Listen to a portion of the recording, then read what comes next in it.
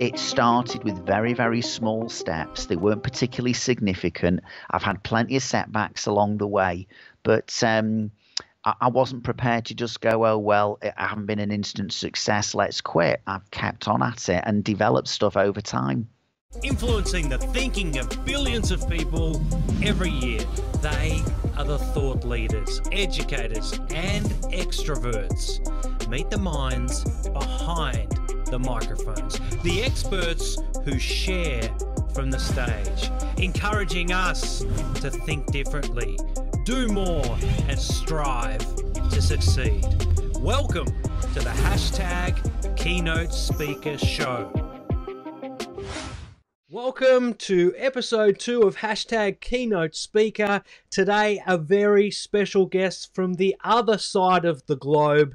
If you watched episode 1, you already know who this is. Rick Rushton has done me a massive favor by introducing me to this guy who doesn't just have 1, 2, or 3 best-selling books. Believe it or not, this guy has 11 best-sellers. Now, if you're in Australia, they are in all the best bookshops. I even found these two only yesterday, perched right on the counter at Officeworks. Incredible.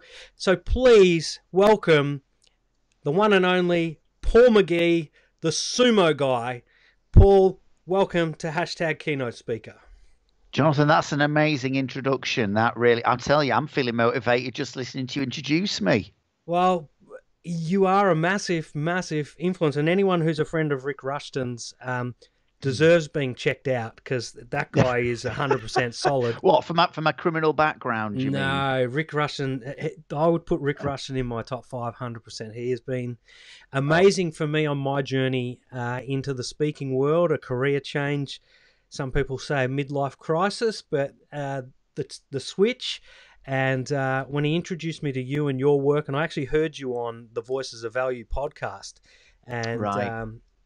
I was fascinated. I think it's incredible, and you can agree with me or offer your advice, and I don't mind if you have a different opinion here. Let's put it out there. But someone who has been around the world and talks on the same or similar topic for as many years as you have is testament to your ability to really understand a topic. And I think you need to be congratulated for your work and the amount of people you've influenced since. When did you start speaking? It was well before 2012. So Yeah, there's quite a backstory, but going back to Rick for a moment, I think one of the big lessons, and it's for all those listening, is that life is a team sport. And Rick has been a huge help to me both in business, but also as a friend. So it can be a lonely journey as a speaker sometimes, but sometimes you come across some real gems in life in the likes of Rick and others.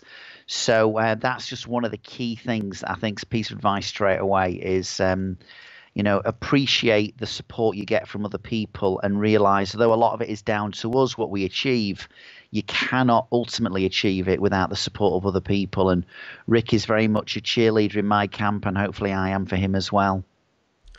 I think he is, and I think you two are a great pair. So I'm very, very honoured to have you on the show. If you don't know, hashtag Keynote Speaker is all about getting to know the people who have the greatest influence on stage and getting to know your backstory. When did you get into speaking, or did you think that speaking and consulting and training teams would be a career that you could follow and survive? In many respects, when you're a kid at school, I mean, I liked drama. I was good at English. I was probably average at all sports. And you don't think at school, well, I'm going to, maybe one day I'll be a motivational speaker. But I did have an interest in people, and I did a degree which incorporated behavioral and social psychology, worked as a probation officer working with criminals. Decided after I graduated, I didn't want to go down the route of kind of like working with criminals, because I felt most of my degree, and my degree was back in the 1980s, we'd basically spent a lot of our time looking at the psychology of failure and why people don't thrive and flourish in life. But I got into HR, worked for Unilever, big multinational, and with one of their companies, Bird's Eye Walls. And I suppose one of the things I always say is I learned one of my experiences was I had to manage 30 women in the factory who made the cheap beef burgers. And my two main lessons were, number one, don't eat cheap beef burgers. And secondly, when arrogance meets ignorance, that's a really dangerous cocktail. And I think in some ways I thought, well, I've got my degree, I'd studied for 4 years that degree. I'm now in this, high flying graduate management role. Then this should just be really easy. And those 30 women taught me that actually, in many ways, I felt I'd learnt nothing at university at all. But my big pivotal life changing moment, Jonathan, was when I actually became ill with, I think you call it in Australia, chronic fatigue syndrome. And I was ill for over 3 years. And by the time I felt I could maybe work again, I just basically said goodbye to having a high flying job and even maybe a full time job.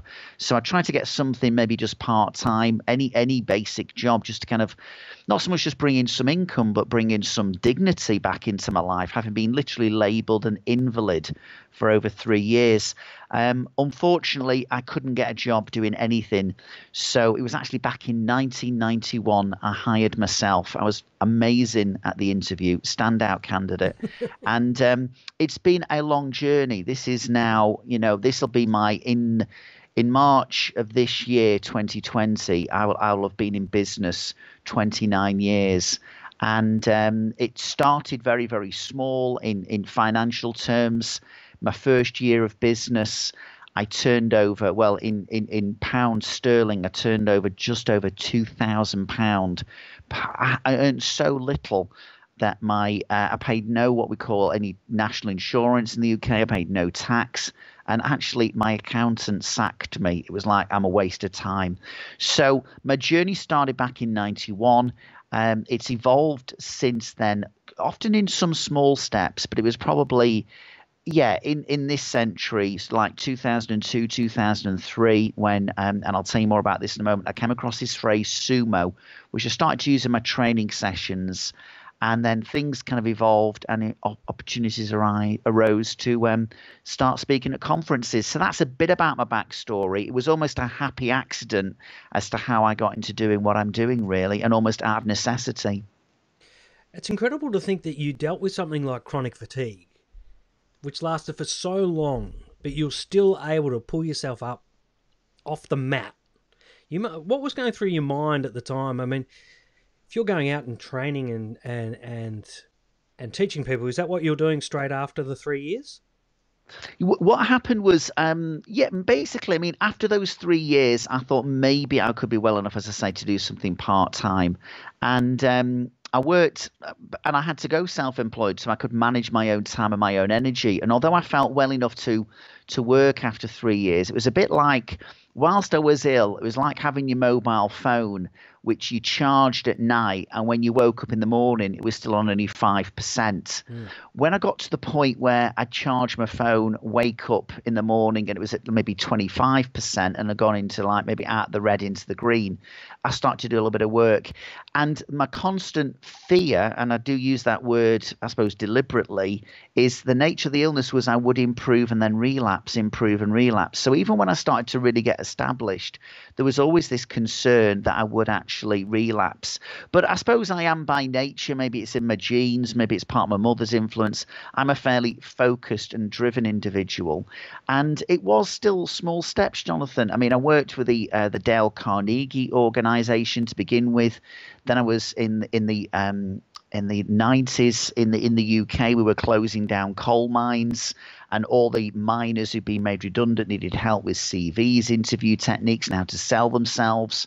So I won a contract to help work with redundant coal miners. And the thing is, what had happened during my illness is I'd gone into personal development. I'd always seen it as a bit wacky and a bit American, and I'd ignored it. But someone let me a set of, this ages me, a set of cassette tapes. And I started to listen to them and thought maybe there is some life wisdom here that could help me. And I became almost like a self-help junkie. And I'd be going to appointments to talk about, providing some training.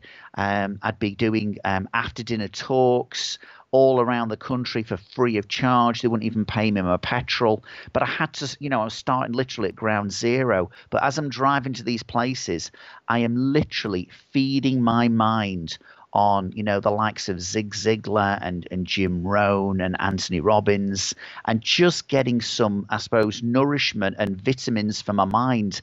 And I found that hugely inspiring. And eventually I was earning a bit more than £2,300 a year. It's a question sometimes, Jonathan, of you push doors and some of them are open, some of them don't, some of them maybe open at a later date. But I just had a real passion for personal development. I realized that was impacting me, and I just want to share that passion with other people. It's just incredible to think that 1991, I won't tell you what I was doing in 1991, but there was no internet. That's right. And young adults, teenagers, corporate workers who are now hopping out and going out on their own to chase the entrepreneurial dream, they can access all that information the click of a button on the internet. You would have been ordering cassette tapes not knowing whether they were even going to show up in 6 to 8 weeks. Yeah, I mean, it's what the thing is now we can be bloated with so much information, but we're still starving for wisdom in some respects. And there are so many things we now have easy access to. And my challenge is to say to people, don't take what you've got for granted. I'm still feeding my mind now. I'm very much, a podcast consumer. And you mentioned Rick and Peter Kakos's Voices of Value, which I recommend people subscribe to if they don't already. And I'm just constantly wanting to feed my mind. But I was doing that back in the early and mid 1990s as well, when other people weren't. And when I was on this project, helping people who made redundant, when I was then on lunch, I'd be reading some books, and it gave me the edge. The hunger gave me the edge, and maybe that little bit of an ability at school when I was pretty good at drama, starting to mix my content with maybe my love of telling stories and even acting out and performing. And it has taken a long time. I mean, written 11 books, and I'm writing 2 in 2020. And I don't know how many hundreds of thousands of people I've spoken to. I've actually worked with Dr. Stephen Covey when he was alive over in Sydney. And these are all amazing stories. But I just have to emphasize again, it started with very, very small steps. They weren't particularly significant. I've had plenty of setbacks along the way. But I wasn't prepared to just go, oh, well, I haven't been an instant success, let's quit. I've kept on at it and developed stuff over time. How big a problem do you think that is in society today? And this show is focused on keynote speakers, and there are so many people who want to hit the stage and do TEDx and do all the big shows, South by Southwest. They just want to go straight to the top, and they're not prepared to do the time. How do you think that, I suppose, societal expectation is affecting people? I think we can have at times unrealistic expectations, and I wonder whether other motivational speakers can sometimes fuel that. We can stand, I could easily stand up on stage and I'm on chapter, if you like, if you think about, I became self-employed in 1991, and all right, I didn't really start doing many keynote talks until probably 2005 and beyond. But, if I'm not careful, I can stand up on stage and other people kind of go, you can, if you believe it, you can do it. You can be where I am. And it's like, well, we're all on our own unique journeys, aren't we? And it's interesting. If I'm into my football or my soccer over here in the UK, but you don't get someone who goes, you know what, I've just seen these players and they earn all this money, I'm going to be a professional footballer. You realize that it's about talent, it's about hard work, it's about a lot of other things, about being coached. But I do think sometimes people think because I can string a few words together and I've got a story, then I'm going to be a keynote speaker and I'll be on stage instantly. When I work with Dr. Stephen Covey, what a lot of people wouldn't know is that when I spoke at ARIC, the big real estate conference, but at the time, what opened that door was I'd written the SUMO book. And I think it's fair to say that I was flown out to Australia, and though my expenses were covered, I didn't get much more money because they'd spent most of their budget on Dr. Stephen Covey. But it was an opportunity to that I wanted to grasp. And it wasn't about the finances. It was about an amazing opportunity.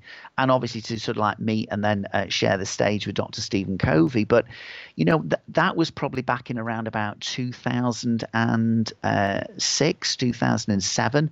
Well, I'd already been in business since 1991. So I think sometimes what happens in society is we see somebody's glory, if you like, but we sometimes fail to appreciate behind someone's glory there's normally a story, and that story for most people isn't an instant overnight success, but it's been years of hard work, of focus, and working hard on yourself. And as I know Rick was mentored by Jim Rohn, but I think one of the quotes from Jim Rohn that I listened to when I was listening to those audio cassette tapes was, work hard on your job, but work harder on yourself. And I worked hard on myself, and I think it was, there's an actor who once said, it's taken me 23 years to become an overnight success.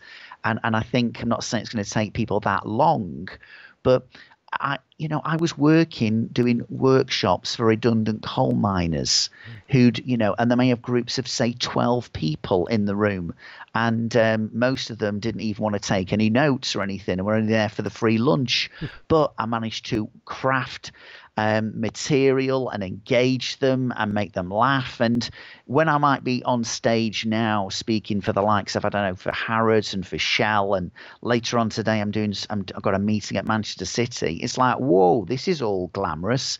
Yeah, but just remember, I was working in Stoke-on-Trent in the early 90s with a group of blokes who'd been in a pit for 20 years, who were not used to sitting in a classroom environment, and they were on a 2-day workshop with me. And that's where I was winning, really, and that's where I was developing my skills, not what people see now on the big stage. I was doing it on the small stage in the shadows. How many of those coal miners do you reckon have bought one of your books? Well, my first book was actually on CV writing back in the mid 1990s. But in all honesty, I have no idea. Write a Great CV, I think it was called. That's right. And but who knows? Maybe some of their if they haven't read any of the books, maybe some of their kids have got on to read some of the books. Because in many ways, it was only in 2005 when my SUMO book came out, and by then I'd already written, I think, 4 books. But 2005, when SUMO came out, that became the that was a bit of a watershed moment for me, because it got high profile in some bookstores. People started to read it and talk about it. It became a bit of a catchphrase. The England Rugby Union coach, Sir Clive Woodward, or the former England Rugby Union coach, Sir Clive Woodward, who I won't tell you, but won't go into the details, but I think England have won only one World Cup, but I can't remember who it was against, the final, or where it was, but hey-ho. Don't want to upset anybody, but he ended up reading the book as well. It was Australia, wasn't it? Well, yeah, all right, yeah. But I'm trying to win friends and influence people here, Jonathan. I think I was actually at that game, but not being a rugby fan, it doesn't worry me too much. All right, well, that's good. But you can talk about that. But, influential people started to read the book and mention it as well. But again, that was in 2005, and that's when opportunities started to occur. But again, what people don't always realize is, I want to write a book.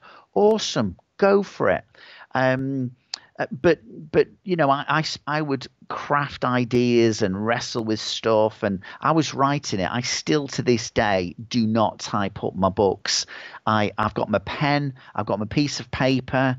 This morning at 5 a.m. in my office, I am writing away longhand, and I'd be there on my kitchen table in my home, getting these ideas, and then I'd write 2 or 3 chapters, and then I'd send them to 3 or 4 different friends, and they'd give me feedback. And again, it's not, oh, you're just an amazing writer.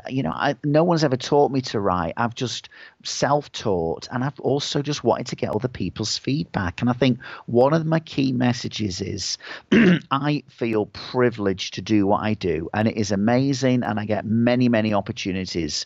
But please never, ever, ever underestimate the importance of hard work. It's just part and parcel of it. It really is. Now, I'm not sure if you've caught up with the news before you went to bed last night or this morning when you woke up, the tragic news about Kobe Bryant. Yes, I did. I did. Terrible. I just briefly heard about it. Yeah. And that was one of his mantras. If you're going to go somewhere and do something, make sure you squeeze all of the juice out of the orange. I think he said something Right. along the lines of he was talented, he had basketball skills, but he still made sure that he squeezed all the juice out of the orange. And Yeah. it was something I was talking to my 2 kids about. I've got 2 daughters, and one of them is going into Yeah. high school this week. And Yeah. she's going to a nice high school where she wanted to go to. And it's like, you know what? It's just a building. You still have to work within the walls. And Absolutely. I think that's what Absolutely. you're And saying too. there's definitely an environment that can help young people and anybody thrive. Yeah. And I think what I've also would say to to people who are keynote speakers or want to be keynote speakers is find a good environment. And what I mean by that is find good people around you. Because my relationship with Rick is, yeah, we'll cheer each other on, but we'll be prepared to challenge each other and have honest conversations as well. But I know he's got my back. He knows I've got his. And, again, what Rick has achieved, he's not just sat at home looking at himself in a mirror going, I'm a tiger, I can do all this. He is out. I mean, he ran, a very successful business in real estate. And he's got that discipline that when he's spoken at events, he's then writing out the thank you letters and following up, and also just sometimes adding value when value's not even been requested or asked for, but he's looking to serve other people's needs. And again, that is not by taking a passive approach to life. That is about being passionate. That is about being proactive. And we go back to it, and it's about hard work. And that analogy of squeezing all the juice out of the orange. I mean, I'm 55. I could look back now, people going, I had a meeting with a financial advisor 2 weeks ago, and you know what? I could probably retire. And it's like, wow, you're 55 and you could retire. Yeah, but the orange, there's still a lot of juice in the orange, and there's still a lot I want to do, and there's still a lot of people I want to impact. So this is not about how can I make my money, my fortune. It's how can I keep making a difference, because I feel really passionate about what I talk about and write about. Tell us about the Sumo guy and the Sumo book and the principles that come out of the Sumo book, because it's, as you said, it was your breakthrough moment, your breakthrough book. Did you write the book so that you could keep a record of it or think through it? What was the drive behind the book, and then what are the principles in it that seem to Okay. resonate? Sure. I mean, the backstory again, just be aware of happy accidents and coincidences that seem to occur. I was actually in 2002 running a coaching and counselling skills course, again, for probably less than 10 people in Glasgow in Scotland. And at one stage, somebody said, well, if all else fails, you can always tell them to sumo. And everyone looked at this person and went, what do you mean? And he went, shut up and move on. And it was just like a little phrase that I started to weave into some of my courses, and it started to resonate. And then over time, what the score was I was doing a lot of workshops. Some of them were, in fact, most of them were not through my own business. I was working as an associate trainer with a number of companies. But it was almost like I had this little smorgasbord of ideas, this little buffet of different concepts and ideas. And over time, and again, I stress it was over time, it wasn't overnight, I started to use the phrase sumo, shut up, move on, as an umbrella term, and start to use this phrase, my sumo principles. And I think, again, one of the lessons for people is you've got content, but how do you brand it? And how do you package it in a way that is accessible and, in a sense, digestible for people? But the reason for wanting to write the book was I was very aware that the words, although I'd written some books already, but I haven't climbed Everest.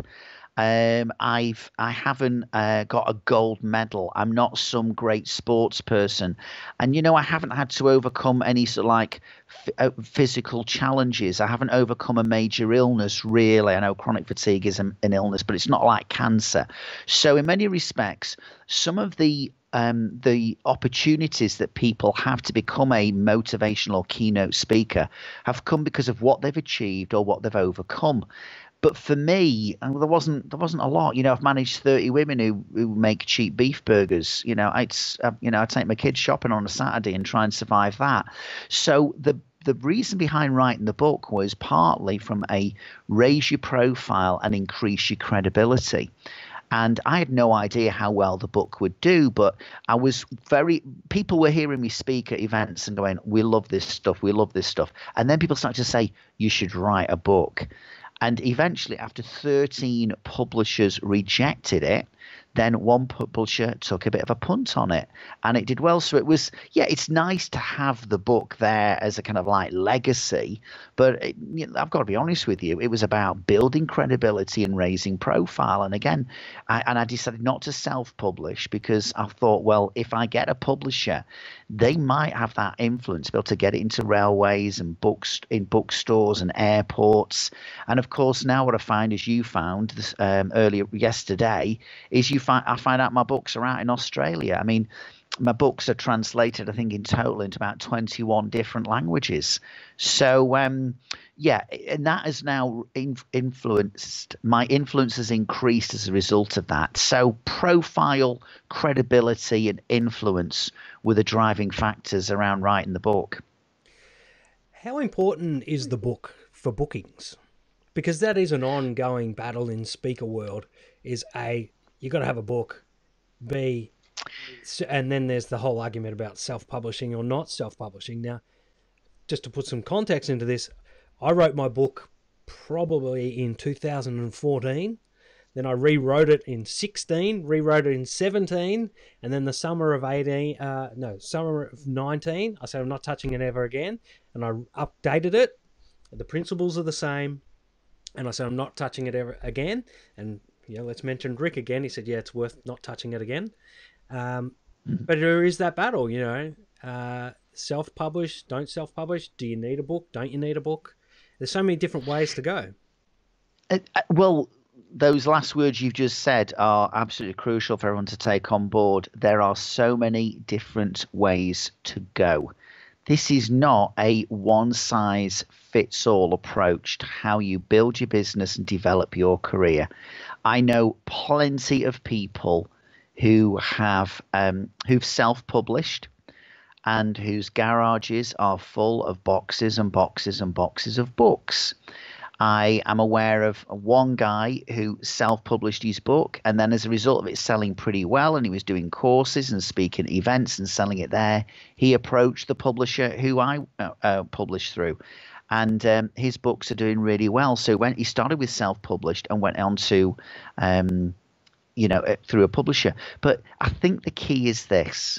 If you are wanting to develop your speaking skills in your speaking career, focus on your speaking skills and on your speaking career, and recognize that it's not, if I have a book, then that's going to lead to success. Hey, my book has helped me. I have spoken at the Covey event that happened. Two things happened. Why did I get to speak with Dr. Stephen Covey in an ARIC event in Australia, in Sydney, the Sydney Convention Centre? For two reasons, not for one, but definitely for two.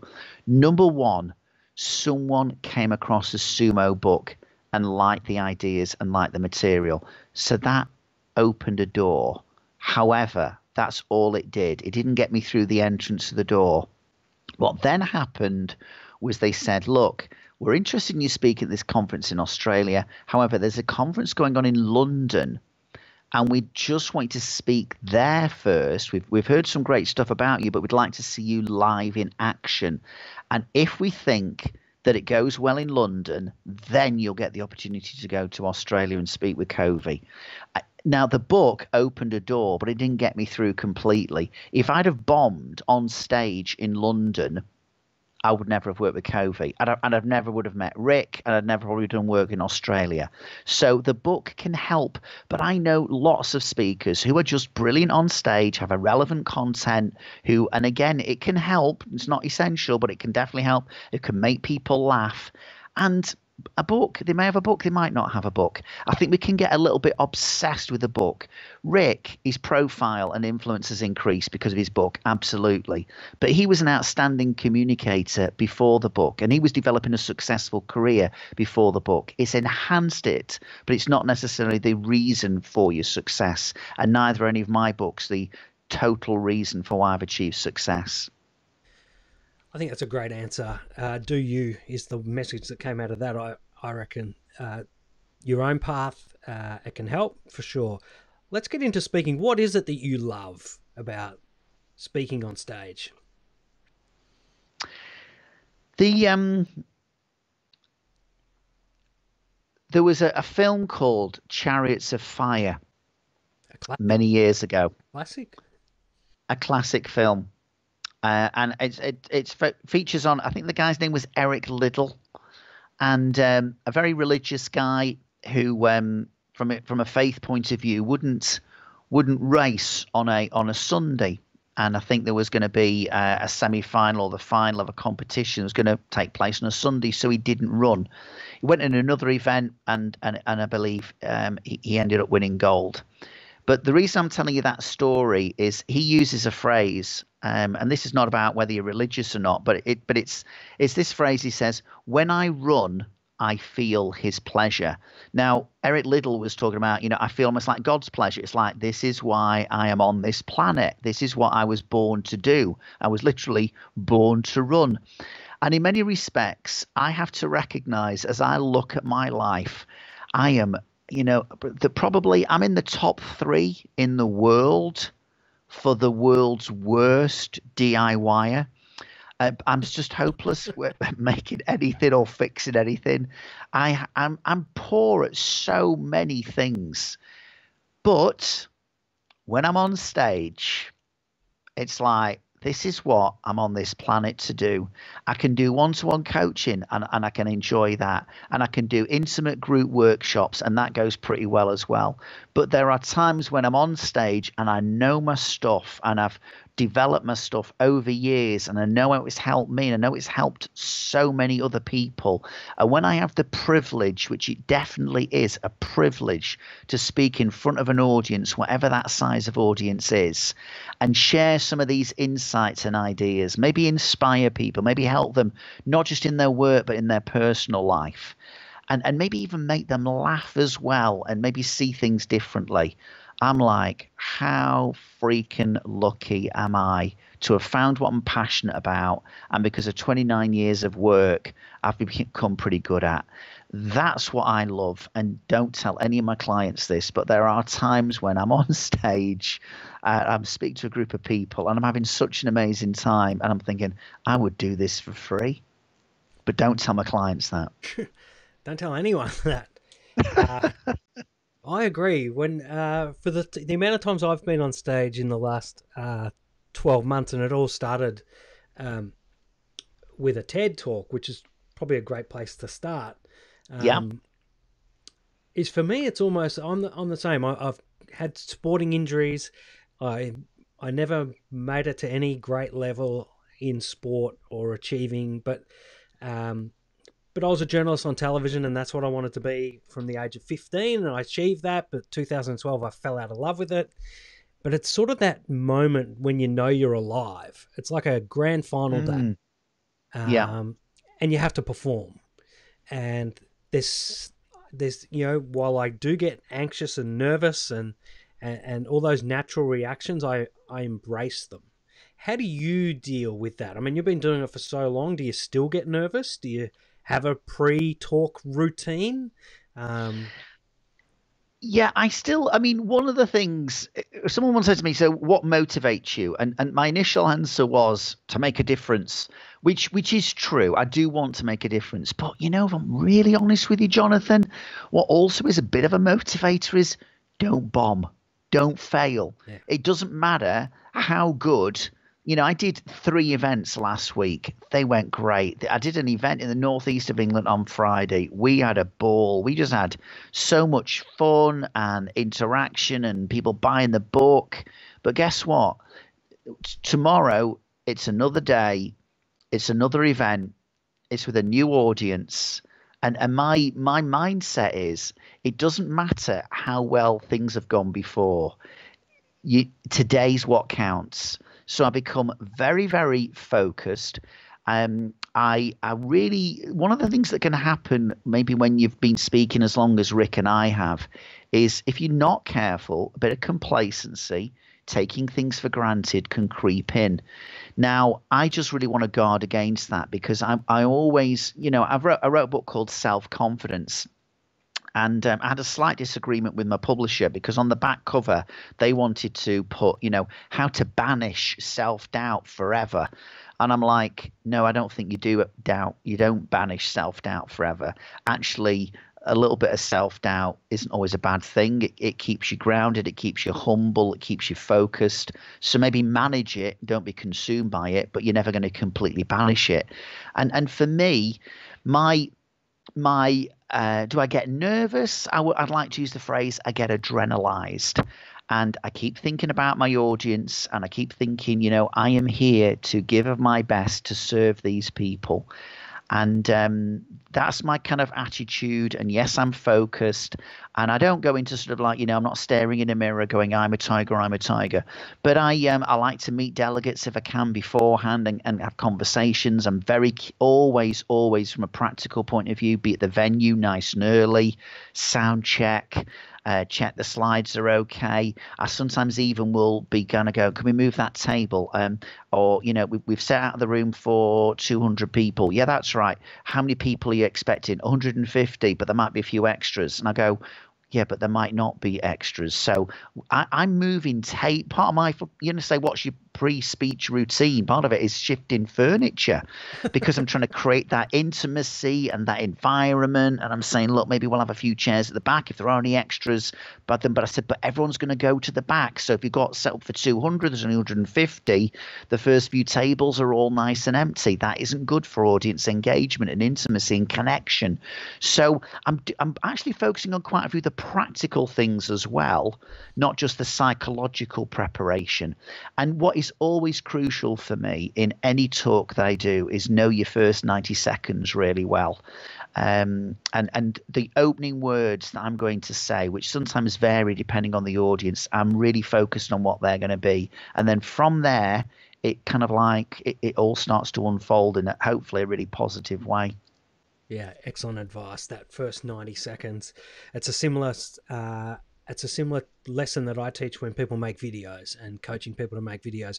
Know your first 90 seconds and know your exit. And absolutely. If you have those two things, all the rest of the knowledge is in your brain and it'll just file out the way that you need it to file out. As long as you've done the work. You can't expect to just get on stage. I think that's brilliant advice. And as I say, 90 seconds and know your close. I have these 3 G's to when you're preparing, grab them, give them, and goodbye. So what do you do to grab your audience and engage them straight away? What are you going to give them in terms of content that adds value? But also, what is your goodbye? Yeah, and you leave them with a piece of gold, right? Absolutely. Yeah, that's awesome. Now, one of the concepts out of SUMO is reframing failure. Have you got a funny story about when things didn't quite go right for a guy who's been up in front of people for so long? Have you ever had moments of awkwardness that you've had to recover from, and then how did you deal with that after in your mind? And obviously early on it was bigger because you were worried about whether you were going to get chronic fatigue again and whether it was all just going to go away, what you were building. Yeah, I think one of the things in life is, and sports psychology use this phrase a lot, control the controllables. So in terms of would I have another relapse, it seemed to some extent that was out of my control. But there are things where things haven't gone so well that maybe been in my control. And I always remember early on in my speaking career, probably around about 2003, 2004, a guy had heard me do a talk during the day and found me really funny and engaging and said, I'm doing a conference for a group and a large accountancy practice. and they're after an after dinner speaker, and I think you would be great. And I went, wonderful. He said, you just need to be funny and then present a few awards at the end. So I drove down to Oxford during the day. I had dinner with a client. I was with the partners over dinner, and they were really looking forward to hearing me speak. And my first 90 seconds weren't too bad. So I got the grab 'em bit okay. But then the give 'em, I just realised there is a bit more to being an after dinner speaker than I'd perhaps appreciated. I was road testing things that I thought would be funny, putting them together for the first time. I had waitresses were coming in during my talk, walking in front of me, topping up people's teas and coffees. People who wanted to go to the toilet. People were then trying to order more drinks while I'm trying to speak. It was a nightmare. And those partners who'd sat at dinner with me and been really, really chatty, not a single one of them spoke to me after I did my after dinner talk. And one of my principles, and I apologize because you did say, what are some of your principles? And I didn't actually tell you, but one of them is hippo time is okay. What do hippos do in the mud? They sometimes wallow, and sometimes to feel mad, bad, or sad about something is actually legit, as long as it doesn't last too long. And after I'd finished that after dinner talk, I knew inside, I was dying inside. And it was like, I might not have been born in Oxford, but boy, did I die here. And I just remember and because it was after dinner and it was late and I was probably 150 miles away from home, that I had overnight accommodation, and I was determined that the next day I would leave early. But I would go down for breakfast as early. If breakfast was at 7 on a Saturday morning, I would be there at 7 because I wanted to eat my breakfast and then check out and leave as quickly as possible, because I didn't want to make eye contact with anyone who'd heard me speak the day before. So it's fair to say that is still a vivid memory for me. And it's always, again, that sense of I never want to have those feelings again, and do everything within your control to influence that never happening again. Now, as it happens, have I done some after dinner talks since? Yes, I have. Crafted them very differently. There's always, I always say, you're not going to get just a comedian. It's going to be wit and wisdom.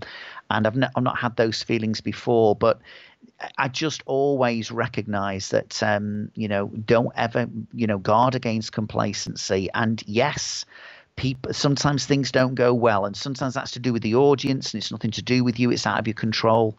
But sometimes actually, no, it is to do with you.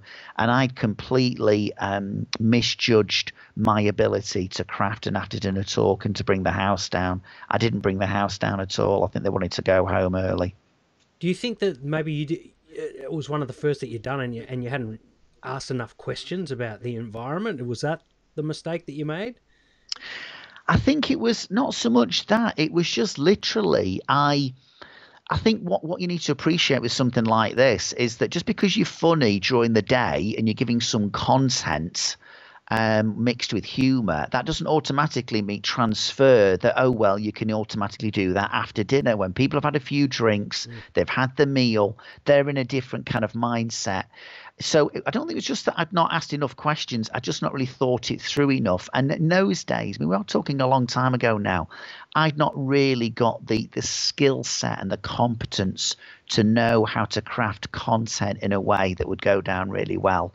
I still don't like doing after dinner speeches very often. I do them sometimes. They go well now.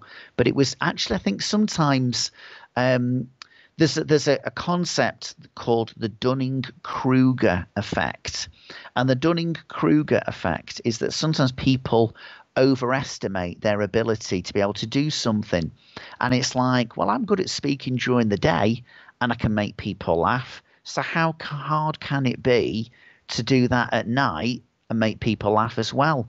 And I'd overestimated my ability to be able to do that. That's the Dunning-Kruger effect.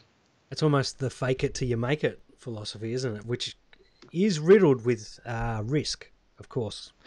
Yeah, absolutely. And, sometimes, act as if and all those things can be useful. But let's just boil this down. That failure was a competence issue and was due to a having almost like too much self-belief and too much self-confidence that wasn't actually married up with competence.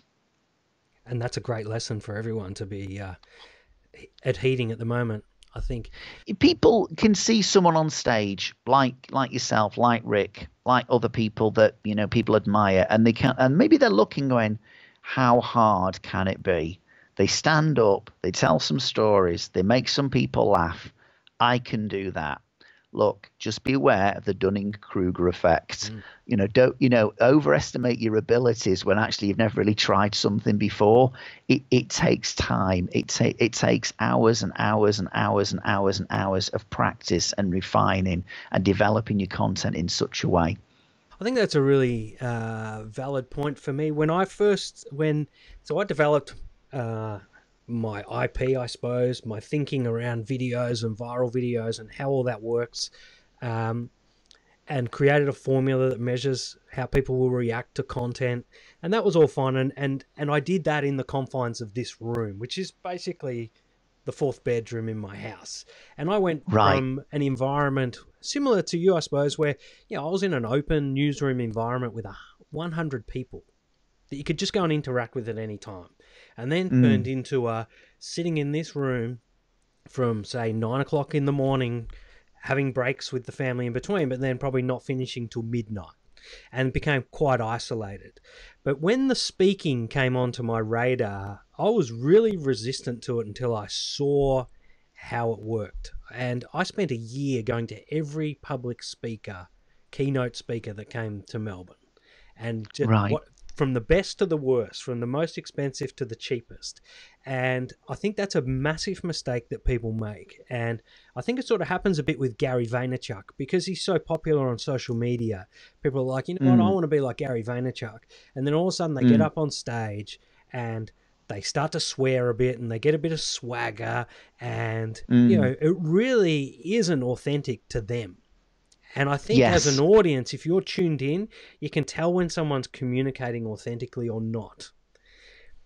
How would you advise people to make sure that they can be inspired by others, but still stay true to themselves? One of the things I started off with at the beginning of our conversation, Jonathan, was, life is a team sport. And one of my piece of advice would be, in both in the UK and I know in Australia, there are professional speaking associations.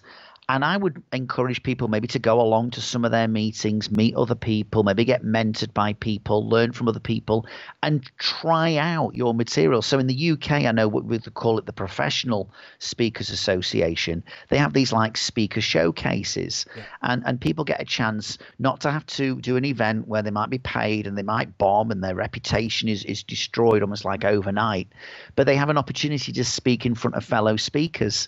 And I think sometimes what those other speakers can do is they can hold up a mirror to you and they can either say, this resonates, this is good, or this doesn't it seems like you're acting, you're trying to be somebody you're not. And you are right. Just like kids are really good at spotting, I don't know, people who just don't seem authentic. They're never going to use that word, but I think adults can do it as well. I think hopefully we can smell out the BS, and we can smell out when people are putting on a complete act. When Rick's on stage and when he's off stage, he doesn't change. He's the same Rick on and off stage. I think some people, they do change, and it's like, is that really you? And I think for me, what you get of Paul McGee on stage is a slightly more sometimes a slightly louder, larger, but still same version of Paul McGee as I can be when I'm chatting to my cats first thing in the morning. I'm a little bit of a quirky guy. I like to, do silly things at times. I'm really, but I'm passionate, and I like if I'm out with friends having a drink, I want to tell them a story. If I can make them laugh, that's great. Well, being on stage is just a slightly more exaggerated but still authentic version of what I'm like off stage. So I think two things. One, a bit of self-reflection, but also, don't. Gary V is Gary V.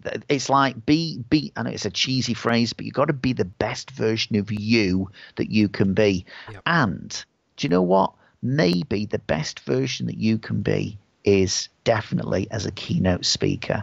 But do you know what? For some of your listeners, you love the opportunity, you love what it could seem like, you love what the glamour and the glory it could seem to bring.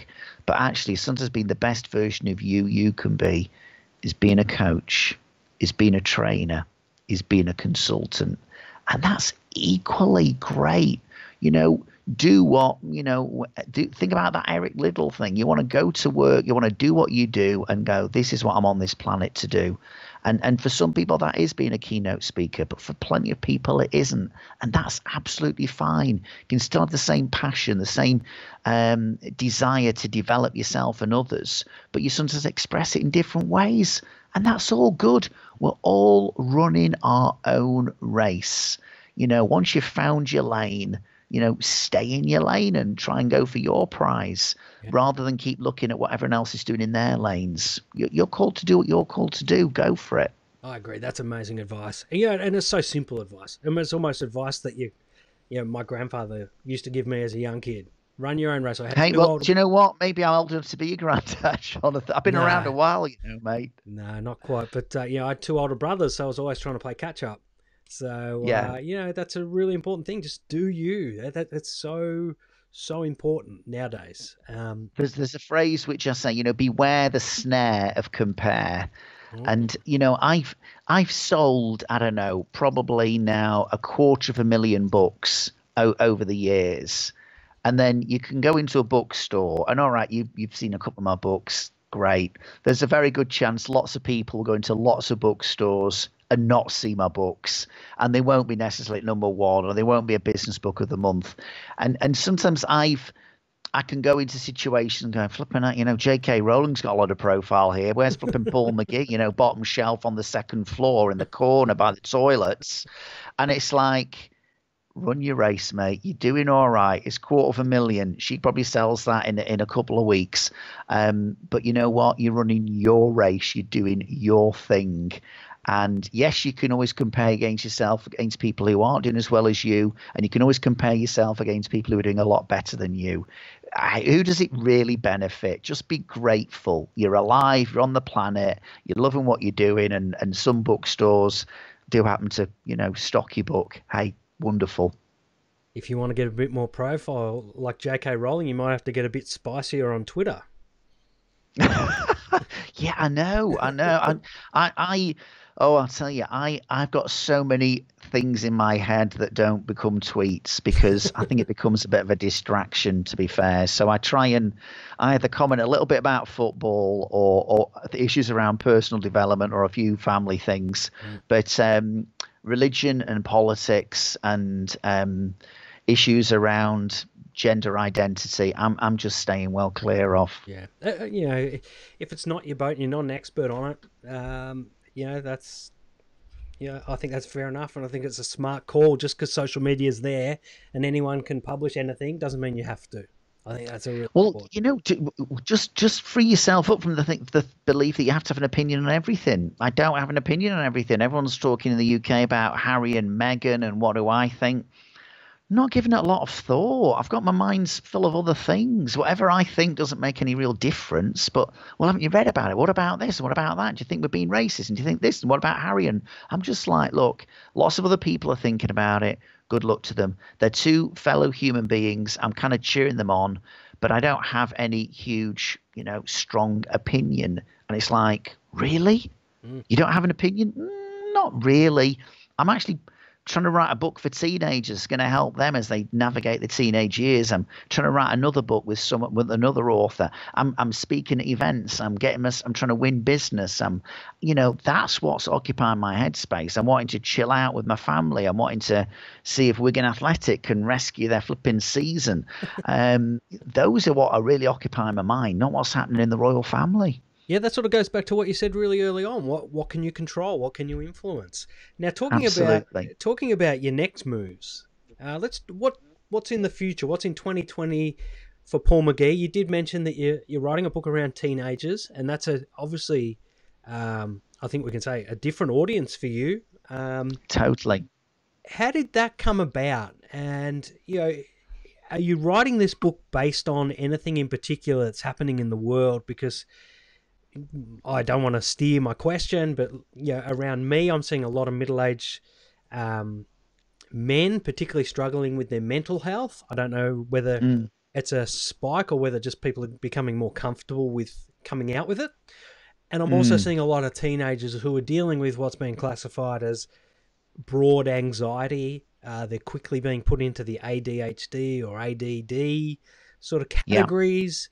Yeah. And then you've got the experts who are, or not so experts, who are blaming it all on social media or video games. What is it? And is this the sort of thing that you're looking at? Obviously, it has to be part of it, because if you're writing a book for teenagers, these are the things that are challenging them. Sure. I think none of us are magically born with a set of skills to know how to do life well. I think that's the starting point. None of us, whatever our age. It's not like it's like just because I've got two ears and I can hear some sounds doesn't mean I'm now a really skilled listener. And we just pick up ideas and we our parents or the adults in our lives are our role models, and some of what they teach us proves to be really helpful. But maybe some of what they teach us isn't always that helpful. And so the reason for the book, I mean, when I wrote SUMO, which, I wrote on my kitchen table in 2004 and it came out in 2005, I actually put in the back of the book, because I'd had, without going into any real detail at all, a massively, massively dysfunctional childhood, really off the charts in many ways. And I feel I've been unlearning as much as learning over the years, and dealing with some childhood trauma and one thing and another. So when I wrote SUMO, I actually said I'd love to try and see how we can use SUMO in schools, and to some extent that has developed. If any of the listeners want to check out, we have a website, sumoforschools.com. With a 4 being the number 4, and that is now is like a not-for-profit charity organization, like a charity but not quite, but it's a not-for-profit organization that is run now by a colleague of mine who has a real interest, has a passion in sumo, but he has a passion about kids, and he saw my ideas and they were being used to help children. And so he's like running that side of things now, the Sumo for Schools Foundation, giving, in a sense, children life skills for kids to last a lifetime. Now, my publisher, and this is driven commercially by my publisher, they said there's been a rise in the number of books that are being bought by not kids, but by their parents and by family members. Basically, there's been a real rise and surge in sales for books around personal development and self-help for children, particularly because now we are realizing, it's been labeled a mental health crisis. And I don't think there's time on the podcast to go into all the ins and outs of it. But, when SUMO came out in 2005, Facebook was just getting started amongst college students in the US. There was no Twitter. There was no Instagram. There was no WhatsApp. There were no Snapchat. Why? Because there was no iPhones. iPhones didn't come out until 2007. So even just since the SUMO book came out, our world has changed. The pace of change. And children are facing all kinds of different challenges that are unique to them that their parents didn't face. And I personally have always had a passion for thinking, having gone through the childhood I went through, which I realize millions of kids don't go through, but can still be in happy, secure homes, but still have their own challenges. When a teenager, though, in those adolescent years, there is so much happening to them physically as they go through puberty. There's so much happening to them externally as maybe they change schools. And it's like, this is not easy to navigate well. And it's like day to day, life can be like a game of snakes and ladders. And sometimes you're on a square and nothing happens. The next square, you're up a ladder. The next square, you're down a snake. And it's like So how do you play the game well? Well, you can make it up as you go along. Or you can go, here's some ideas, here's some insights, hopefully presented in a fairly fun, creative, easy, accessible way, just to give you some tools, give you some insights to help you understand yourself, what is happening to you, help you to understand even your brain. And I have this analogy of based on Daniel Kahneman's work, the book Thinking Fast and Slow. We've got two brain systems, our fast brain, primitive emotional, and our slow brain, our more logical thinking brain. And I get people to think about this, both adults and now in the book for kids. Imagine your fast brain is like your red baseball cap, and I represent with the red baseball cap, and the cool blue baseball cap represents your more thinking, logical type of your brain. Well, the deal is we're driven so much by our red cap in so many areas of what we do in life, but particularly when you're going through the teenage years. The blue cap, the more logical, rational part of your brain, hasn't even fully matured, and it might not do so until your mid-20s. So, given that we can be very emotionally driven at times, and when you're a teenager particularly, that is very, very understandable. Given there's so much change going on, that whether with a social media or not, change has been going on, since we've been on this planet, as we go through those teenage years, physically and emotionally and psychologically. So the book is written to try and help kids stop and understand themselves a bit more and give them some tools to move on. But I hope loads of parents will dip into the book as well, and other adults and teachers, to kind of maybe, because I think they could get an insight as well as to what is happening to our children. Yeah, absolutely. So long answer, but I hope it makes a bit of sense. No, it does. It's as I said to you, I've got two young kids, and I fear the blowtorch of social media because things or mistakes, and when you're in your teenage years, your formative years, that's when you should be making mistakes. That's when you should be learning your boundaries, what you're good at, what you're not good at. I did that wrong. I shouldn't have said it that way. Those sorts of things. But the problem with the world at the moment, in my opinion, is that sometimes when you make those mistakes, because you are immature, you haven't got that formative brain set up, is you can be absolutely slaughtered on social media in a way that we've never seen in history. Totally, and it can spread, can't it? The news can spread. I mean, young sports people, think about maybe some of the, you'll know the names, I won't, but you could have some real successful Aussie sports players, tennis players, AFL, whatever. And yet sometimes they're in their early 20s. They've got all that profile, all that pressure, all that publicity, all that money, all that fame. And guess what? The more rational thinking part of their brain, the blue cap, hasn't even fully matured or developed yet. Fast brain jumps to conclusions, says things without thinking, reacts, is emotional. And we might say something and you kind of go, you realize that was stupid. But, the world, it seems a lot of people in the world like to jump on that straight away, make that person a scapegoat, no second chances, like to be all self-righteous in their condemnation. And and it's like, I'm not saying we should let people off, but, maybe some people need more of a second chance and perhaps more of a bit of understanding and support. In the UK, I think sometimes we see people who make stupid mistakes and the public is baying for them to be sacked. Yeah, well, all right, but they still need some support. They need still some help, maybe a little bit of compassion, a bit of understanding. And I think maybe as adults, particularly looking at younger people, and remember, you could be in your mid-20s before that rational part of your brain has fully matured. This is not a reason to give people excuses for their behavior. I want to make that clear. But I do think we just need to have a little bit more understanding and awareness and try and support people a bit more and give them boundaries. And, particularly, I know West Coast Eagles, they now have I think they've got a full-time chaplain who works, very closely alongside those players to support them. And you think that's what we need. We can't, life is a team sport. Kids need it and adults need it as well. Yeah, I think you'll find a lot of sporting clubs across Australia now is that they have what they call an inclusion officer. And yeah, they sit up almost up at the vice president level. And if anyone's got any beef or feel as though they've been excluded or not understood or not heard, then they've got this almost like a forum for them to be addressed. And I think that has to be commended, particularly when you're dealing with kids and junior sport, because different kids' goals are different.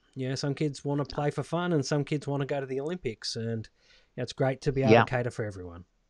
Absolutely.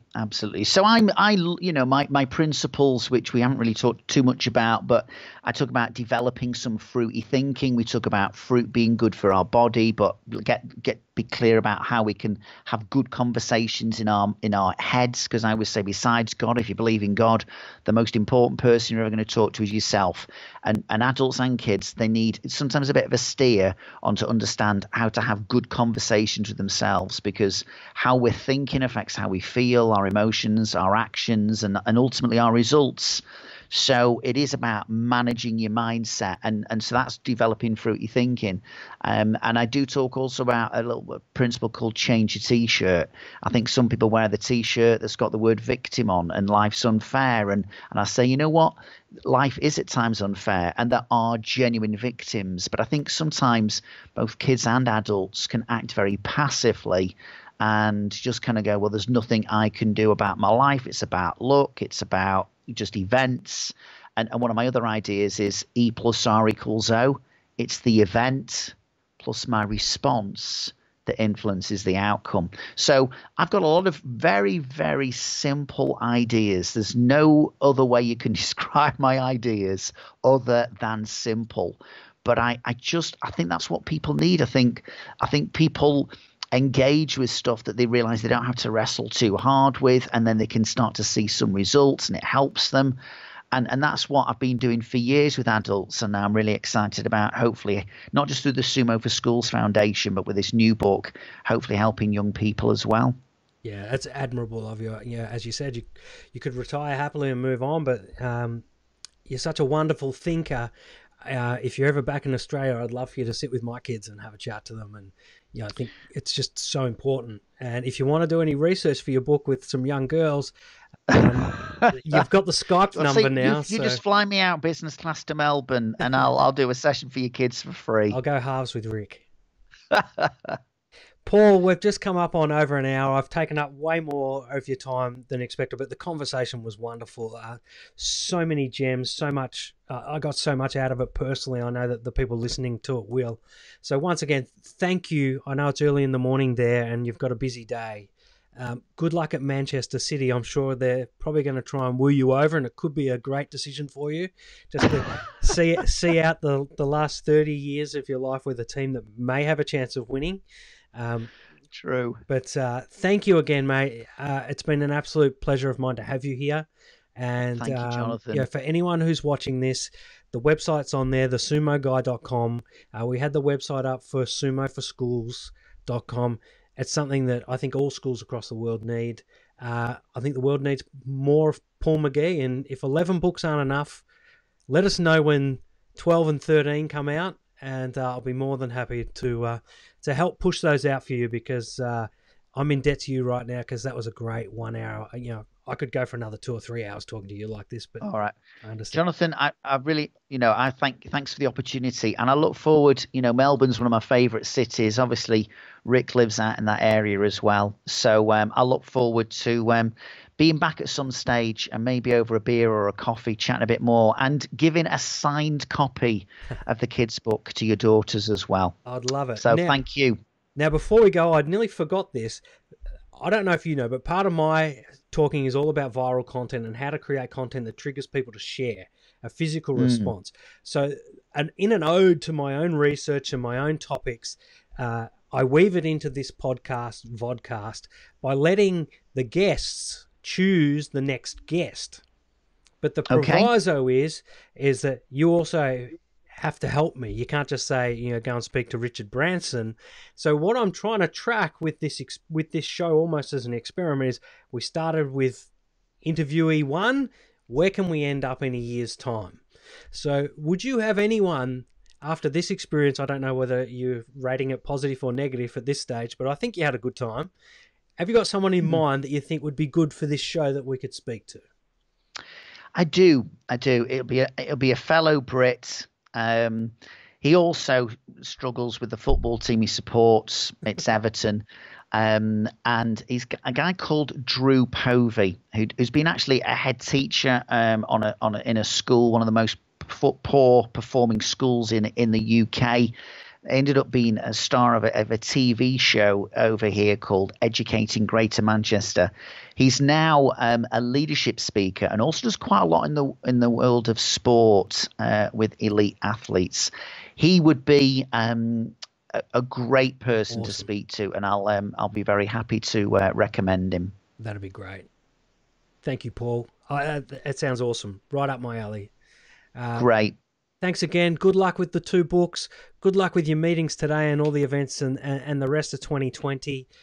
Please don't retire anytime soon, because I think you've still got so much to give.